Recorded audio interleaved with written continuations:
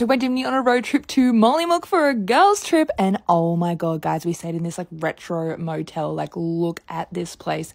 It was like decked out with all this cool decor. Like, it was so funky with all these colors and stuff. Oh my god. And look at our room. Like, are you kidding me? It's beautiful. Plus, we had ocean views. Are you kidding me? It was right next to the beach. Of course, I had so many Smeg products. Like, look at this fridge. I cannot deal. They gave us champagne as well. So we're like, all right, we got to use this tonight. The pool. Oh my god, I can't wait to try that tomorrow. We immediately thought it was suitable to take the bikes down to the beach for a little sunset picnic. I don't know if I've forgotten how to ride a bike, but like, for some reason I suck now. But that's fine.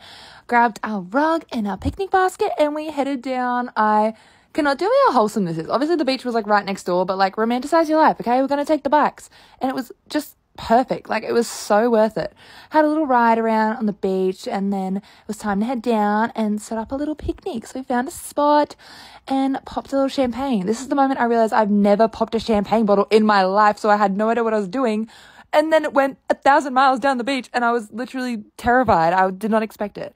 But yeah, I'm so excited for the next couple of days, this cute little wholesome girls trip. So we just enjoyed little sunset. Stay tuned.